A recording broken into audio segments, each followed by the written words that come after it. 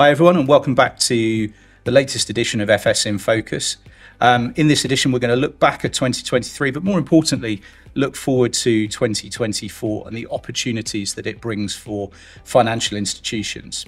To do that, I am delighted to be joined by Nick Forrest, who's partner in our policy, regulation and economics advisory team here at Baringa. Nick, it's brilliant to have you here today. Thank you. Great to be here. So Nick, 2023 has been a pretty challenging year for many people. As you think about the year just gone, how do you think financial institutions have fared overall? So I think it's been a really mixed picture actually across the year. It's been a challenging year, as you say, that if the beginning of the year feels a very long time ago. If you recall, we had the demise of Silicon Valley Bank and Credit Suisse the early part of the year, but that does feel a long time ago now. So I think the sector's done very well in terms of how resilient it's been in these difficult times. I think the regulatory framework that got built up after the global financial crisis has put a lot of the whole sector in a very good place, whether it's capital that's being held by banks, whether it's the risk processes that are now in place across the rest of the industry. And that's really, I think, helped the industry navigate these difficult times well, and actually do more than that, actually be more of a support to households and businesses during turbulent times. So I think a resilient year, not a great year. I think there are parts of the market like capital markets that have seen low volumes, low market activity. Other parts of the sector like retail banking have benefited a little bit from rising interest rates. So a bit of a mixed picture across the sector. I think the key defining thing for me as an economist is interest rates. That's clearly affected the sector a lot. I think the unanticipated increase in the peak of interest rates across the world, here, all the advanced economies, did surprise a lot of people. And I think has been a big adjustment for the financial sector. And that, I think, has defined the year. It's been an opportunity for some, but also a big period of adjustment for others. So as we think forward to 2024, where do you see the opportunities for the various segments within financial services? So I think there's an opportunity to have a different year in 2024. I think the difference between the 2 years is stark. We had inflation, rising energy costs, geopolitics in this past year, and very few domestic elections in the big economies. 2024 is going to look very different. So I think we do have to plan for a different kind of year ahead. Think about different sectors. So I think from banking perspective, I would be worried a bit about credits and credit risk with the rising interest rates that always we know has a lag in terms of the effect on businesses and households. So I think the provisioning that goes into the year-end accounts for all the big banks, I think would be quite interesting to follow that. That's certainly a challenge for that sector. I think when it comes to insurers, I think quite a lot of the insurers have been able to pass on quite a few of their costs. I'd be definitely looking at a continued opportunity around DB pension schemes, so defined benefit pension schemes, and how they're now pretty well funded, and so could move across to the insurance sector. That trend will carry on. And then for asset managers, tough year in terms of the performance of all the major asset classes, be that equity and fixed income. I think they'll be looking for a different kind of year and being positioned for a different year when we have growth on the uptick, inflation carrying on coming down, and hopefully interest rates too. So you mentioned interest rates there. The big question, the key question.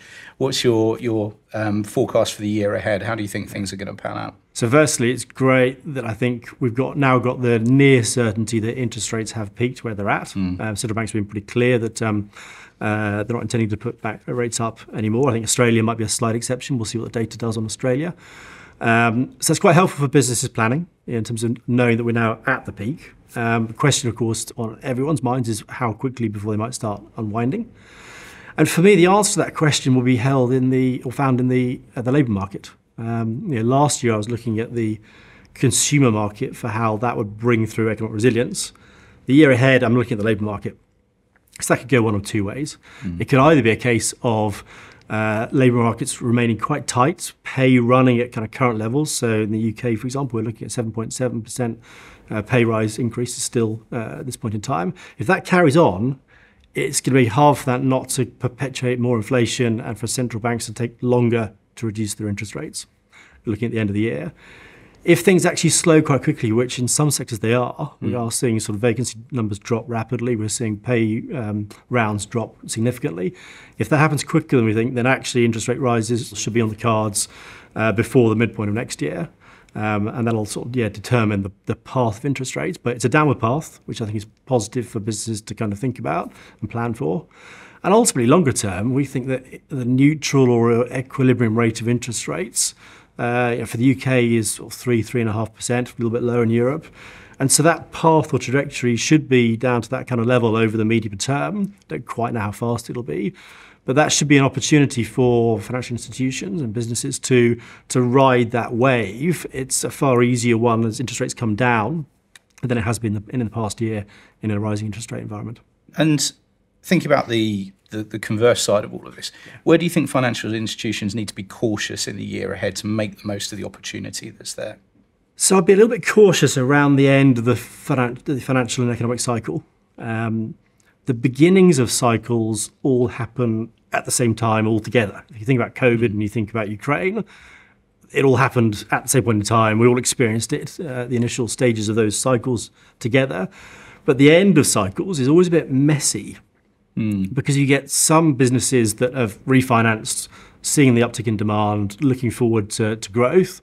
Some, though, still got those challenges ahead and facing sort of later exposure to investment cycles that are a bit behind the sort of curve. So it's quite hard in that environment to work out, which companies are doing well, where the winners and losers are, where the sectors that are growing or not. So yeah, be cautious about tarnishing all your clients or portfolios with the same brush. You've got to do the hard work and work out where are the sectors that are going up, where are the companies that are through the cycle. And there's no easy way of doing that other than through the sort of good data and analysis of your portfolio and client base. There's clearly opportunity for those that are well prepared and thoughtful about the future.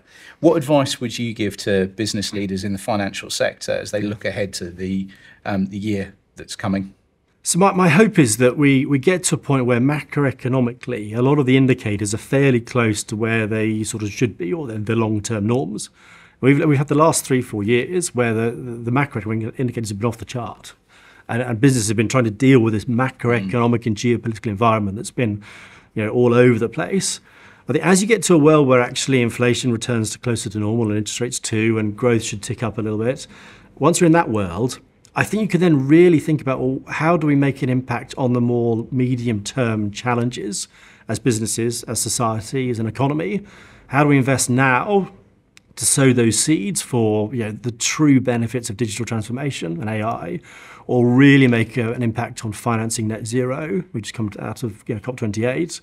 Or how do we really think about what the products and services we need to service an aging population?